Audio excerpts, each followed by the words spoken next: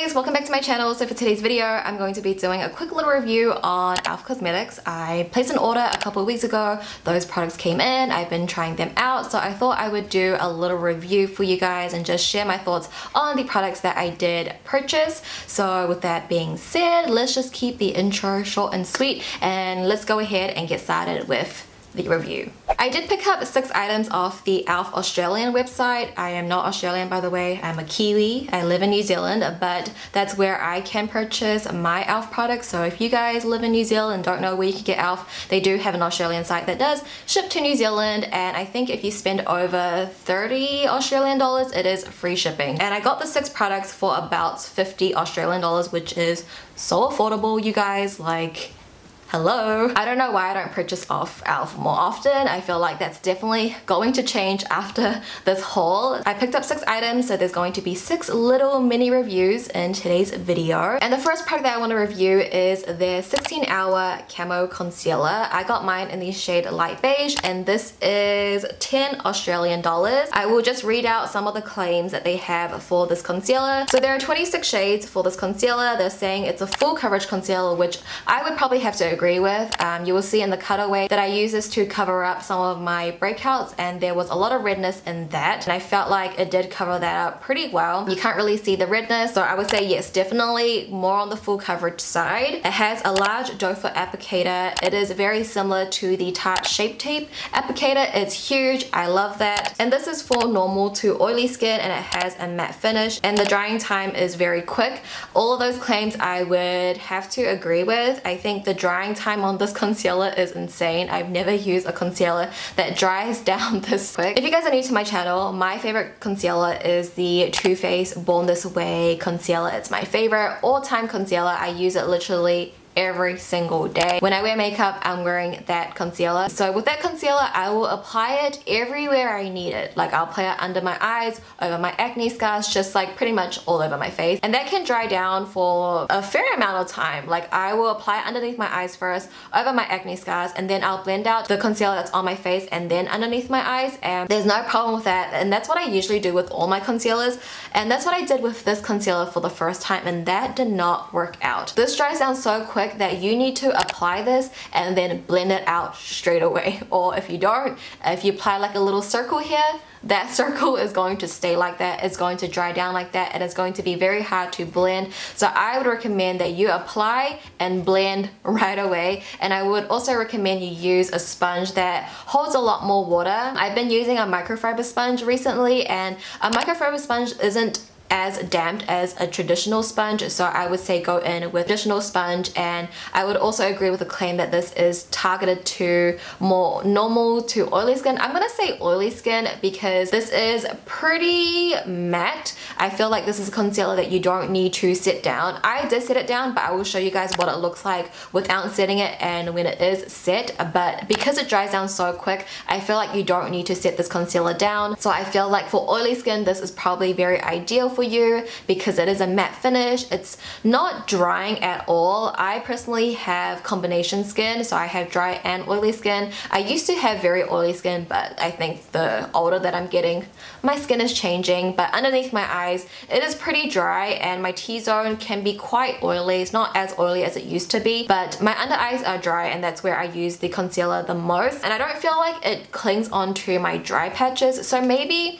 if you did have dry skin, maybe you could use it, but I feel like it might, I don't know, just be a little bit too matte for you. I would say this is perfect for an oily skin gal that needs a full coverage concealer. For me, who's someone that's in between, I still like my Too Faced one better. My under eyes are pretty dry. I have fine lines underneath there. I prefer a concealer that's a little bit more hydrating, a little bit more creamy, but nonetheless, it is a good concealer. I think for 10 Australian dollars, it's probably like 5 or 6 US dollars. Very affordable. I think it is a really great concealer for oilier skin. And the next item I picked up is their bite-size eyeshadow. I got mine in the shade Pumpkin Pie, and this is 7 US dollars, and there are 8 different palettes in total. These are so tiny and so cute.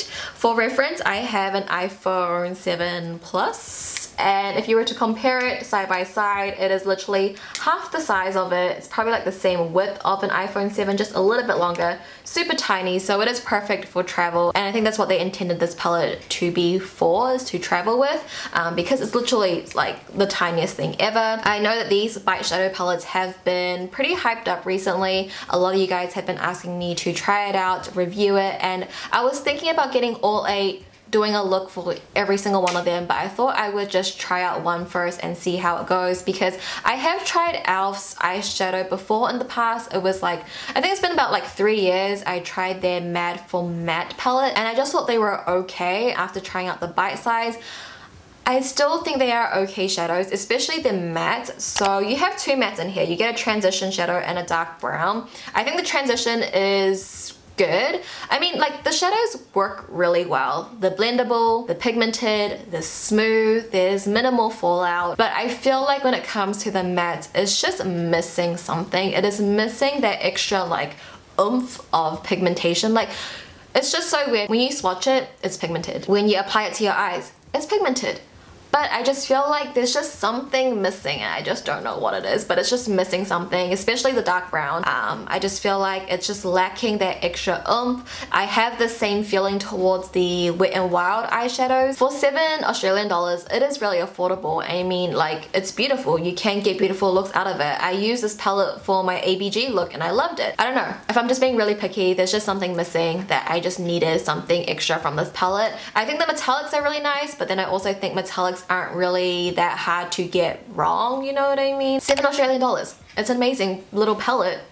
And I don't want to be too picky because it's so affordable, but if I'm being honest, it was just lacking a little something from me. I also picked up this little glitter liquid eyeshadow in the shade Flirty Birde. This is $10 and this also comes in 8 different shades. I will quickly read out what it says on the E.L.F website. It says that this is long lasting, it's quick drying, you can get a 1 swipe glitter coverage. So I actually haven't worn this for a long period of time to claim if it is long wearing, so I will wear my makeup throughout the day and then I will write a little quick update in my description box if it does last long like it's claiming. For this specific product, I would use this more as an eyeshadow topper, because I think if you were to use the doe foot applicator that it comes in and you were to swipe it on your eyes like it's claiming, like a 1 swipe opaque eyeshadow, if you have eyeshadow underneath that, it's going to lift that product up and it's going to create a patchy looking eye look. Personally, wouldn't use the doe foot applicator, and I personally would not swipe once because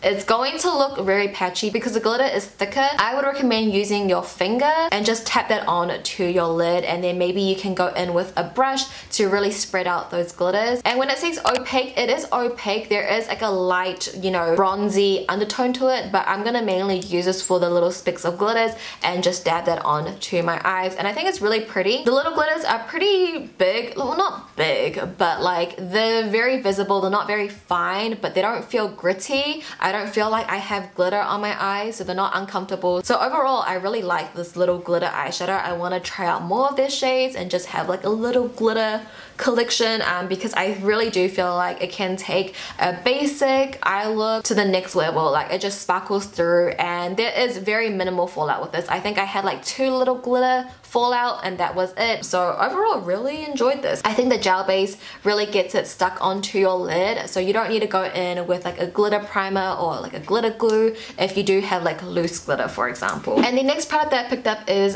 their primer infused bronzer. Mine is in the shade Perpetually Tan, and this is $13. It comes in 3 different shades, and I really enjoyed this bronzer. I thought it was very smooth to blend out. I feel like it's a gradual build up bronzer, so you can get like a very sun-kissed look, and the shade of this is super warm, so I think it's perfect for the summertime. I probably wouldn't wear it like as my everyday bronzer because I feel like it is quite warm, but I feel like it's a really nice warm shade against my skin tone, so I really like that. And just overall, I feel like it looks really good on the skin. It lasts throughout the day. I definitely want to check out their other shades and see if I can get one that's not as warm, but nonetheless, I really like it. I think it looks very smooth, doesn't look patchy, so I really like the bronzer. I then picked up their SRSLY Satin lipstick in the shade Nectar, and this is $6 Australian. I actually really like the clear packaging. Some people might say it looks a little bit cheap, but I like that aesthetic. 3CE is coming out with a whole clear packaging collection which looks so pretty. I like how you can see the shade inside, and the shade, by the way, is beautiful. If you guys love Rise and Shine Just a Tint Lip Crown from ColourPop, this is that shade in a lipstick. It's so pretty, and you guys know me, I don't mess with matte lip products. I go for satins, I go for creamy products, and this is just a beautiful lip color that's very comfortable, not drying, pigmented. So overall, for $6 Australian, this is probably about like $3 USD. It's a really great product. And the last product for today's haul slash review is their lip lacquer, and I got mine in the shade Moody, which I love. Judy Moody, that's my Animal Crossing name, and it's just like the username that I go to a lot.